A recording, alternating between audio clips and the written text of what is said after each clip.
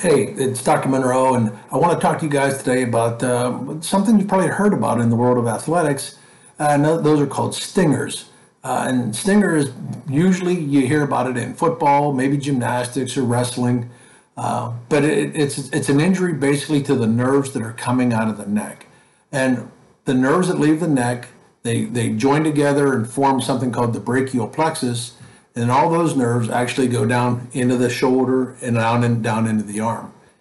When an individual gets a stinger, it's usually something that causes the shoulder to depress or the neck to go off to one side, where it elongates those nerves. The person's usually going to feel a real quick sting, a shot to the arm, and it's going to feel electric almost, and usually all the way down into the fingers. Now, look, those can be, the good news is those are repairable. Usually it starts off, the treatment usually starts off with getting ice on it right away, getting some good anti-inflammatories. It also requires doing some physical therapy, getting the muscles in the neck moving correctly, getting the right strength, getting the bones moving, get a lot of good support into the neck.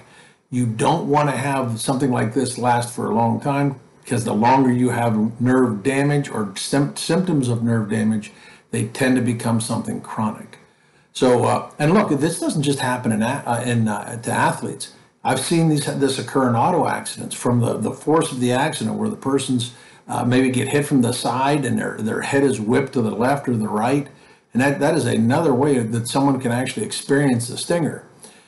So, aside from the trauma of maybe injuring the discs and stretching the nerves, we really need to take care of those. So, look, if you ever know anybody that has experiencing a stinger and it's just not going away, let them know that that's treatable and they should come see a chiropractor to try and get that taken care of. Thank you very much.